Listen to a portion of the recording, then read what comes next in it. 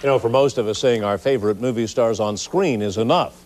Maybe you'll get a chance to see one in person, but for a Kansas City movie critic, that's not even enough. KCTV's Dennis Doda shows us one of the most unique celebrity collections around.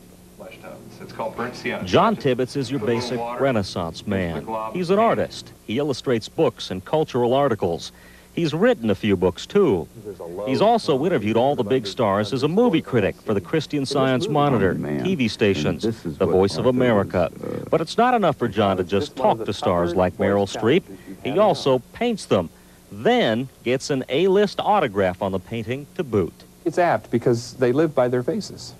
They are in a business where they are judged and adored by many because of their face, because of their form. So to do a drawing of them, I feel like I'm participating in that whole process. Years of Hollywood schmoozing have put hundreds of personalized portraits in Tibbetts' collection and helped him stand out in the crowd of critics. They remember you. Sure. Because you brought the drawing in. And then another time you bring another drawing in. And so Arnold Schwarzenegger, for example, if I go in to talk with him, he'll say, well, where's the drawing? I'm not worried that you're crazy anymore. Kevin Costner, I've got a bunch of him. And every time I do Costner, I like to do him in character. But look at this signature. How easily could that be faked? Chaplin!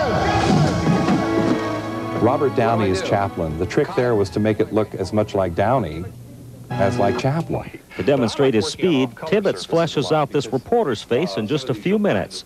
He says all he needs for a star encounter are a few tubes of paint and some brushes. Then, the movie critic is the one who has to wait for the review. That's you. Dennis Doda, KCTV News.